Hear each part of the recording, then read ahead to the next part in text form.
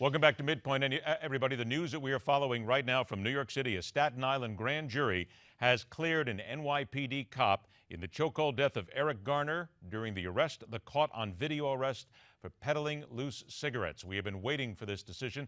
Let's go ahead and welcome into MidPoint via telephone our legal eagle, Heather Hansen, is joining us right now.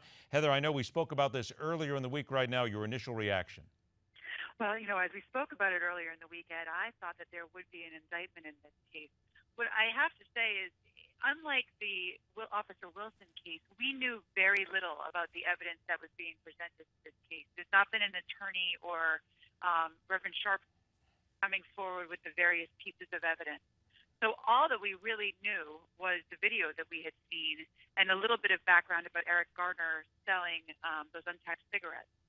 You have to imagine that the reason that there was no indictment was because there was a lot of evidence that we did not know that established that this was appropriate use of force in the circumstances.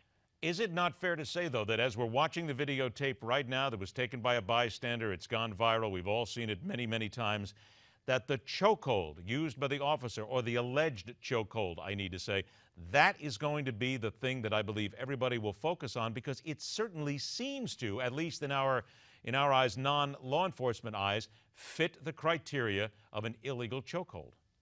No doubt about it. I mean, a chokehold is forbidden under the New York Police Department protocols. The defense, from what little we have heard about what came out of this grand jury, the defense was presenting or stating that it was a typical takedown and it was not a chokehold. What this really serves to show is the importance of cameras. If there were no camera in this case, I don't think there would be any attention to it whatsoever. Now, there were body cameras here, and there's going to be body cameras in the future in New York, but sometimes they are not enough. It is clear most people who look at that video that you're seeing see it as a chokehold. You see someone gasping for air and saying, "I can't breathe," and it certainly seems to be something that should not be acceptable. But you've got to remember, I'm sorry to interrupt you, but you just got to remember they heard from a number of police officers here who testified about what actually chokeholds look like versus takedowns. Would you not agree, though, that certainly when it comes between Ferguson and here, they come right on the heels of one another, that with Ferguson there was no video of the actual attack that anybody has seen. It has all come down to testimony. We're seeing video here, a very racially charged country at the moment right now that is looking at items such as these, that this is going to truly, this could add more fuel to the fire about police brutality, breaking laws, and white on black cops. This certainly is something right here that I think that speaks more to what people have been complaining about than even the Wilson Ferguson issue. Absolutely. I think it's a far better case, if you will, for people to get behind, to see that there is an issue here. We have an issue in this country that needs to be addressed. And seeing this video certainly gives people reason to do it. It's interesting, Ed, because under New York grand jury laws, one of the things the grand jury could do, if they so chose, is to submit a report proposing recommendations for administrative actions that are in the public interest based upon what they saw. So I would be interested to know whether that's something that we see from this grand jury. We know that the New York Police Department under Britain has looked at these things and is working towards improving them. But I would love to see if a grand jury comes back with a similar recommendation.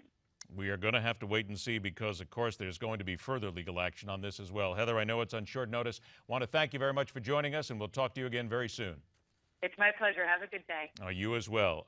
So once again, the news that is coming out of New York, the Staten Island grand jury has cleared the NYPD officer in the chokehold death of Eric Garner. We should also point out that Garner's family has filed notice already that it plans to sue the city for $75 million on grounds including wrongful death, pre-death pain, and suffering and civil rights violations. And of course, the feds are going to be asked to investigate this death. We will hear much more about this tomorrow as we follow the story and find out what happens in Staten Island, in New York City, and around the country as well.